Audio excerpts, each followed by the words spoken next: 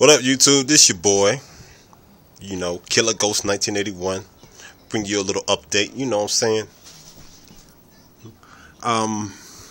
As you can see, I have the Traxxas two bodies together, which is the Stampede and the Slash two-wheel drive. Put them together for the Ford F-150 built, got it like a little kind of gangster. And then you got the Red Cat Volcano EXP or EPX, sorry. Put it back together. Thinking about trying to build me up I don't know, maybe a Chevy. I think it's a Denali, I'm not actually sure. I have to go back and take a look at it.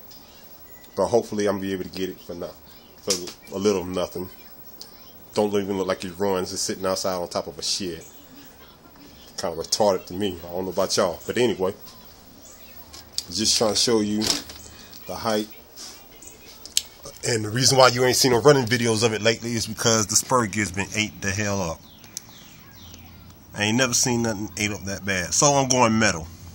Metal's the new thing. For shiggity.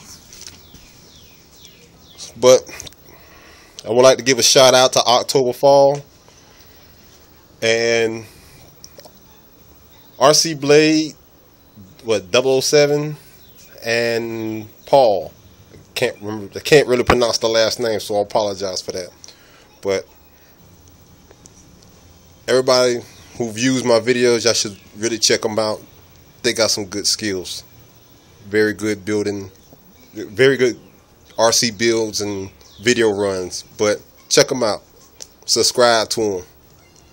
And this is Killer Ghost 1981. Peace.